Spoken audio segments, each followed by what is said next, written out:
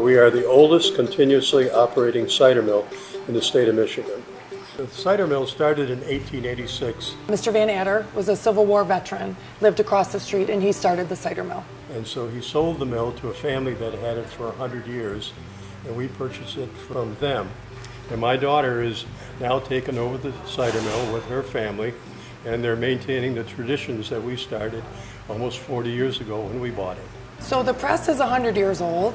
We lay an oak rack with a cloth, put 4 bushels of the ground apples into that. We'll do that 8 times. The bottom of our press comes up. The mash stays in the cloth and the juice comes out, the cider comes out. Then it goes into the refrigerated tanks and we'll bring it upstairs and it gets jugged. Our season lasts from roughly Labor Day to Thanksgiving, give or take a week on either end.